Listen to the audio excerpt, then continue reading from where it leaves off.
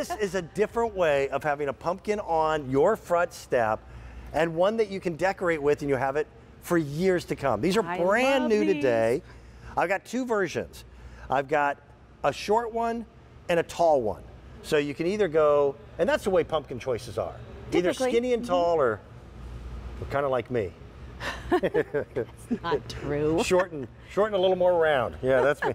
These are cute. I love these. And I love that they didn't overproduce them in terms of, you can see the individual brush strokes on these. These are all hand painted. Yeah. And the muted colors allow you to see how much craftsmanship went into it.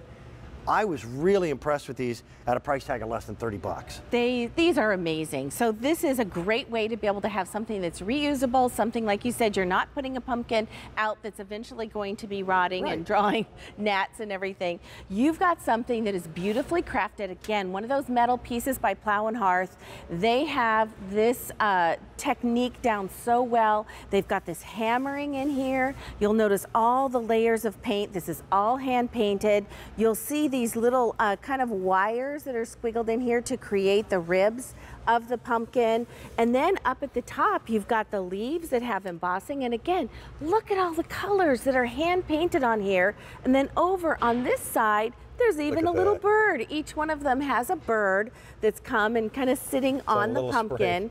So I want to show you that they stand with an easel in the back. Little tripod. Sort of this little easel right here, but also Plow Hearth included a keyhole right up on the top here, so that if you want to hang it somewhere, you certainly can do that. These are safe to use outside, so if you want to put them out in your garden, out on your front porch, out on your back deck, you can, but also if you wanted to hang them inside, maybe over your fireplace or somewhere else, that's why they provided the keyhole. So tall, short, that's how they have them listed.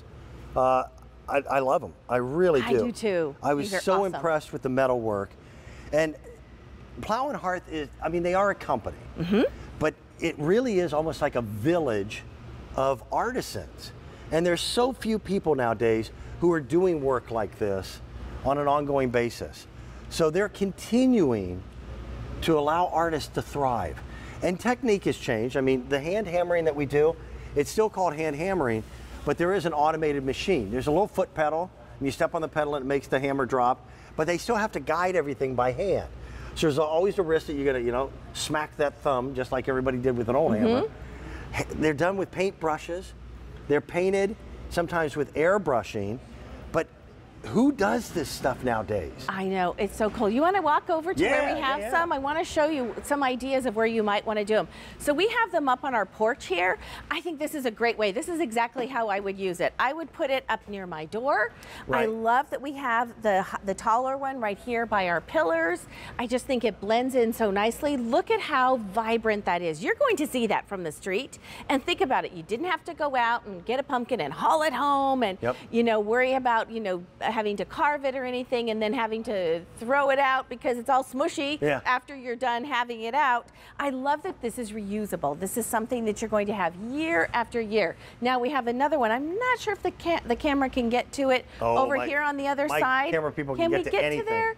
So right next to the couch over here, we have one by an arrangement, which looks so great. Look at how vibrant the color is.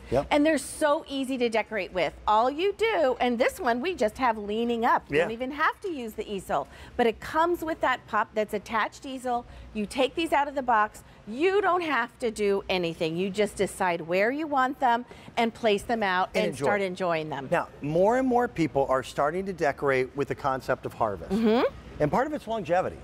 Again, with Christmas decorating, Thanksgiving, New Year's, it all comes down. With harvest, you decorate for all of September, all of October, all of November. You get 3 months to enjoy it. And these pieces become every bit as much a family heirlooms as your favorite Christmas decorations do. Absolutely. And you've got an opportunity to pick them up. This one, the shorter, is the most popular at this particular point.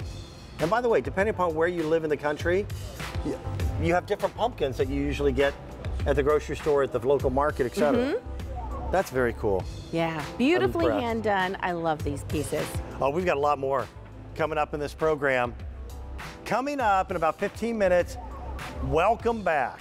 Almost everything in this show today is new.